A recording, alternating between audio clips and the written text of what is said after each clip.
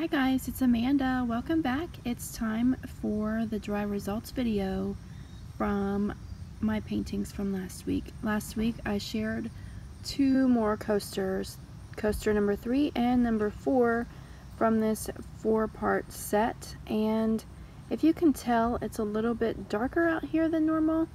It's still daylight, but I will pan up in a second and show you the clouds. It's very cloudy. I don't know if you can tell. It's very cloudy today, so that's why it's not quite as bright.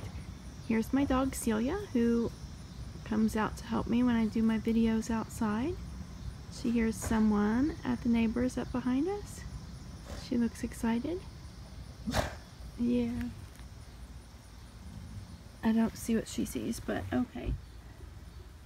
Okay, and now I will kind of zoom in. These are very small. They're about 4 inches by 4 inches. And I'll zoom in and just show you what they look like up close. Hold on a second. Okay, now there are some ants crawling around. Hold on a second. Well, we can watch that guy run across here. Don't think he knows where he is.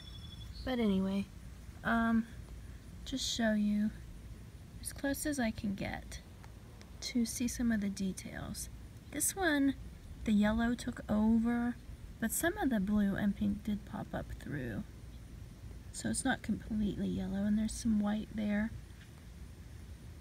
I kind of like that speckled egg look that the white gets. I'm not quite sure what does that.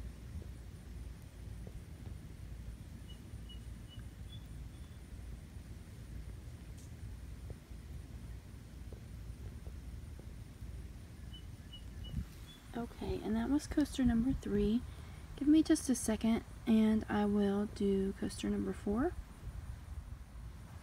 Okay, now I'll zoom into this one, coaster number 4. What I did was I took the leftover paint in the 3 cups from coasters 1 through 3 and I put them all on this one and tilted around to cover as much of it as I could.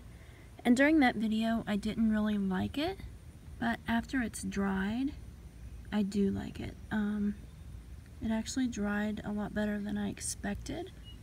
And, I mean, a little bit's muddy, like right in there is kind of muddy. But if you look at it on its own, it's kind of neat. This part down here, I really like this blue. The stuff out of the blue cup was my favorite. But I really like this spot right here, too. So, overall, it works. After it's dried, it's okay. It goes with the rest of the set, so I'm pretty happy with it. I think I have decided that once I resin these coasters and apply the cork backing on them, I think I'm going to sell this set of 4 coasters for $30 and free shipping, or shipping is included in that price.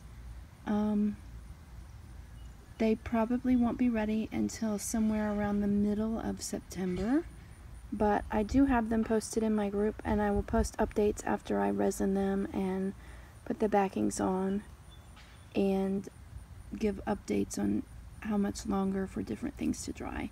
I see ants all over this thing, so I don't know if I'm going to be able to shake them off of here to take this inside or not. Celia stopped by just to say hello one more time. And that's all for this video. Thanks as always for watching. Please like, subscribe, and share my videos with anyone who you think may be interested.